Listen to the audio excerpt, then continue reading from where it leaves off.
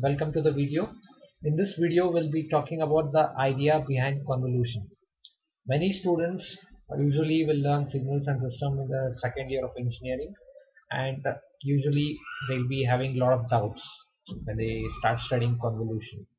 So in this video, I will try to address some of the doubts, and hopefully I'll clear the doubts of many students. So let's begin with what was the idea behind convolution. As we all know, convolution applies only to LTI systems. Applies to LTI systems. So we have learnt about LTI systems. LTI systems should follow two properties. One is linearity, and second one is time invariance. Suppose this is an LTI system. We have said that if x of t is the input and if h of t is the impulse response, that is h of t is nothing but the response of a same LTI system if the input is del of t. So if we know del of h of t and if x of t is the input, we'll be knowing the input, we can determine the output y of t by using the convolution theorem, which states that convolution of x of t with impulse response gives you the output. For continuous time input signals, this can be written as minus infinity to infinity x of tau h of t minus tau d tau. See, this is a simple integral. Many people who are good at maths will be able to solve this integral and will be able to get the required answer. But many students will fail to understand they'll fail to understand the idea of what was going on behind convolution and why did we solve the integral. So they have to understand the idea behind convolution and the concept of this integral. Like what exactly are we doing with this? This is the x of tau and this is time shifted impulse response. The convolution is defined for both continuous time signals and for discrete time signals. In this we'll see example, we'll see the discrete time signal. If the discrete time signal is x of n, and if we apply this to an LTI system whose impulse response is h of n, then it is same as the continuous time itself. We can get the output by using convolution theorem. X of n convolve with h of n.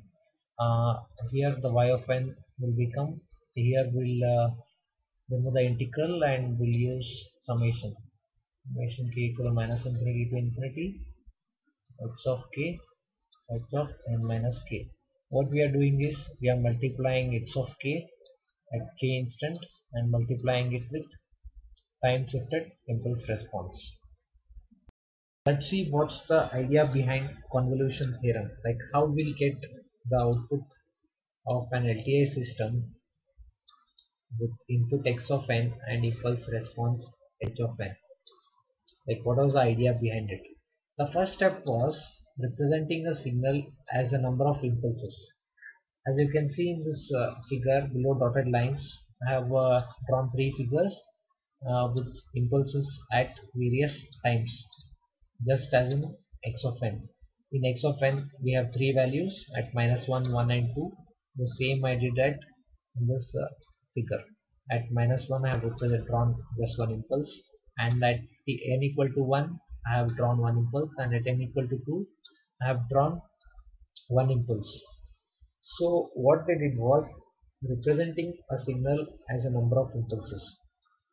This is same as x of n. If we add all these three figures like below the dotted lines, we'll end up with x of n.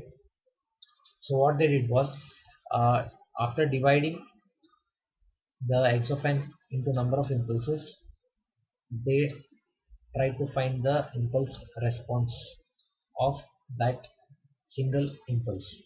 As you can see, this is x of minus 1, and minus 1 we have an impulse. We will represent it by del of t plus 1. So the output is x of minus 1 h of n plus 1. Sorry, this has to be n plus 1, del of n plus 1. We'll do the same thing to the simples. This is nothing but x of 1 h of n minus 1.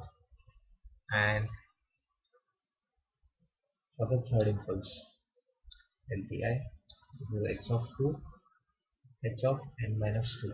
So what we did was we divided x of n into number of impulses, and we found the and we applied them as an input, like single input.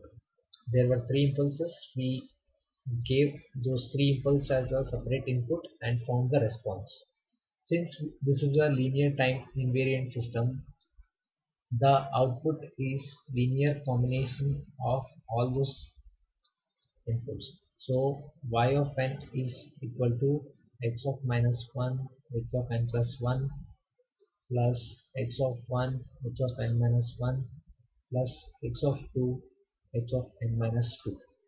So this is the idea behind convolution. So if we just know the impulse response, we'll be able to figure the output. Like in this case, I divided the signal into number of impulses.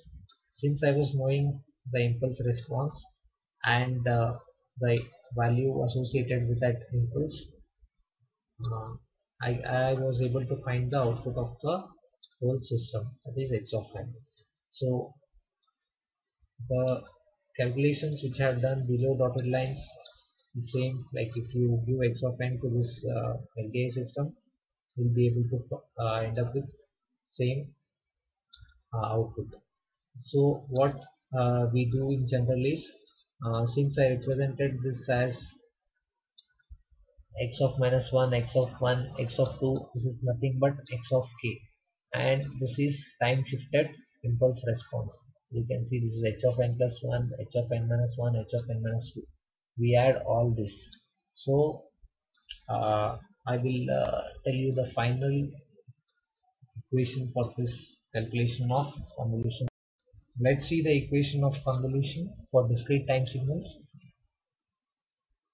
The output of an LTI system, if the input is x of n, is this is an LTI system, it's y of n, the impulse response x of n, and input x of n is summation k equal to minus infinity to infinity x of k h of n minus k. So what this equation tells us is, suppose if we have an x of n, we divide it into number of impulses and we find the impulse response of this impulses. Like we are representing this x of n as number of impulses. This is nothing but x of k. This x of k can be represented as x of k into del. This is say minus 1. Here we can represent it as del of n plus 1. So the output will be x of k h of n plus 1. In the same way, we apply the other impulses and we'll get the output. Say this is the output, we'll get this output for this impulse, and for this we get this. So add this, we'll get pi of n. So this is nothing but say x of minus 1 h of n plus 1, this is x of 1 h of n minus 1, x of 2 h of n minus 2. So if we add this, we get the above formula. So this is the basic idea behind convolution. So that's why it is very important to know the just impulse response, and will be able to figure out the output of an LTI system for any input x of n. So this is the idea behind convolution. In the next video, we'll see how we can find convolution if the input signal is continuous time. Thank you.